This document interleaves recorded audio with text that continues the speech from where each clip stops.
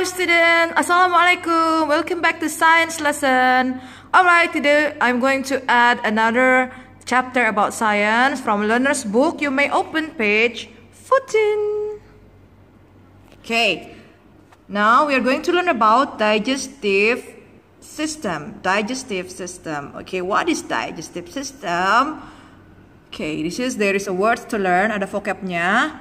Digestive system adalah sistem pencernaan. Okay, digestion adalah pencernaan. Stomach artinya perut.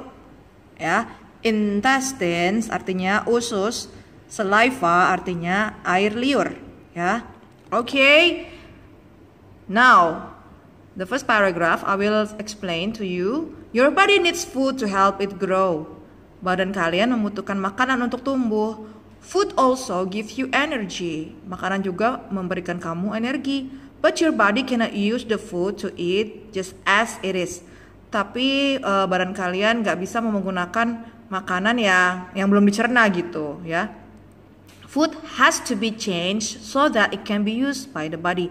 Jadi makanan itu harus dicerna dan harus dirubah bentuknya di dalam badan kita menjadi butiran-butiran yang sangat halus supaya bisa digunakan untuk badan kita ya.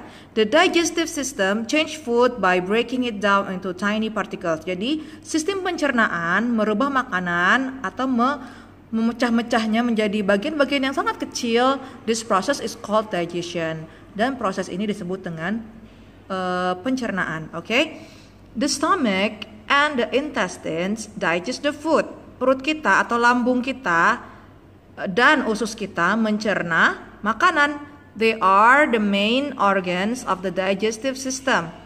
Ya, mereka adalah dua itu tadi, stomach dan intestine. Oke, stomach itu lambung ya, bisa juga artinya lambung, dan usus adalah bagian yang penting dalam sistem pencernaan. Digested food particles pass from the intestine into the blood and are carried to all parts of the body. Jadi digested food particle, jadi makanan yang sudah dicerna itu disalurkan ke usus, lalu disebar ke darah dan dibawa ke seluruh tubuh kita. The food we eat must be digested so that the body can use it. Jadi makanan harus dicerna, jadi tubuh kita dapat menggunakan makanan itu dengan baik. To the next page, your teeth chew and chop up the food into smaller pieces that we can swallow.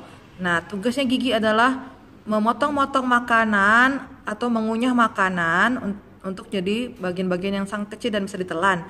Digestive juice in saliva start digesting food. Nah, tugasnya air liur kita yaitu membantu untuk menghancurkan makanan tersebut.